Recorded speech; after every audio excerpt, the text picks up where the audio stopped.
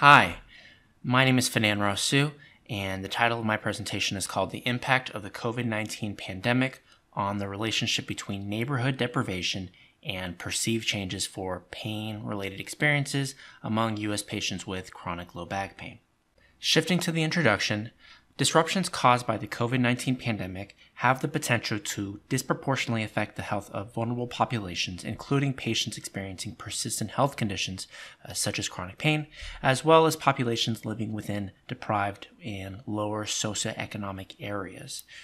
The objective of the current cross-sectional study then was to characterize relationships between neighborhood deprivation, an index of socioeconomic status, as well as perceived changes in pain-related experiences during the COVID-19 pandemic, particularly between early September to mid-October 2020. Shifting to the methods, participants in this study included adults, approximately 97, with confirmed nonspecific chronic low back pain who were actively seeking professional health care and were presenting with at least moderate pain, so pain that was equal to or greater than 4 on a numerical rating scale, as well as presenting with low back pain related disability of 24 or greater on the Oswestry Disability Index. Regarding the primary outcome measures of interest in this study, it included the Patient Global Impression of Change Scale from March 1st of 2020, or around the time that the COVID-19 pandemic was considered a national emergency. Now, the changes that we were interested in included changes of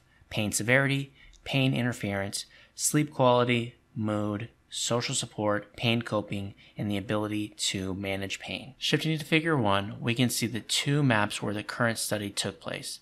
The first site included Salt Lake City, and the second site included Baltimore, Maryland. Now, these two maps are displaying neighborhood deprivation, or the Area Deprivation Index.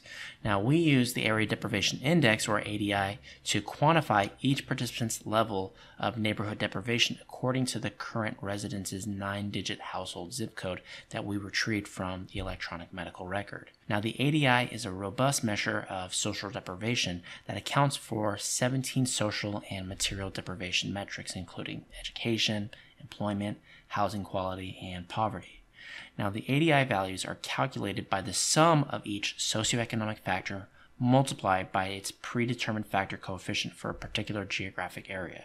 Now, ADI scores for the entire U.S. are then ranked from lowest to highest and then divided into percentiles. In the current study, ADI values for each participant were divided into 3 tertiles referred to as low ADI or low neighborhood deprivation, moderate ADI, and then high ADI or high neighborhood deprivation. Larger values on the ADI suggest greater neighborhood deprivation and are signified by red. Lower deprivation are signified by darker blue. Now, shifting to the conclusions, in summary, there were no significant differences for perceived changes in pain-related experiences, particularly pain severity, pain interference, and sleep quality, between levels of neighborhood deprivation since the onset of the pandemic. However, those in neighborhoods with greater deprivation, they endorsed disproportionately worse perceived changes in pain coping, social support, and mood since the pandemic. Moreover, those in the neighborhoods with greater deprivation endorse significantly poorer physical health, particularly pain severity, pain interference, and physical functioning, as well as mental health in the form of depressive symptoms and anxiety symptoms, and social health during the pandemic. Now,